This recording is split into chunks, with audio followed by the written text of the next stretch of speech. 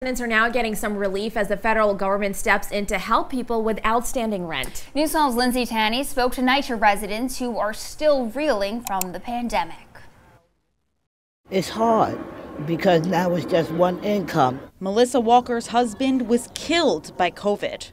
So right now my whole income is my rent.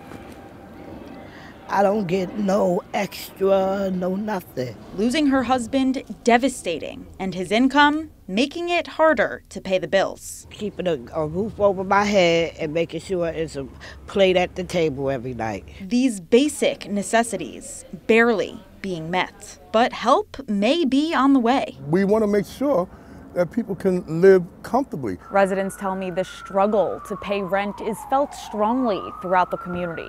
But now there are 2 new programs that can help. The COVID-19 Rental Assistance Program and the Home American Rescue Plan, using $35 million from the state and $150 million from the federal government. Congressman Ritchie Torres says this was necessary. The COVID shock to public housing residents in New York was so severe that we saw the accumulation of almost $500 million in rental arrears. And so the new announcement is an opportunity. An opportunity to help more than 60,000 households with outstanding rent. NYCHA says they started outreach to eligible homes. In Belmont, Lindsay Tanney, NEWS12, The Bronx.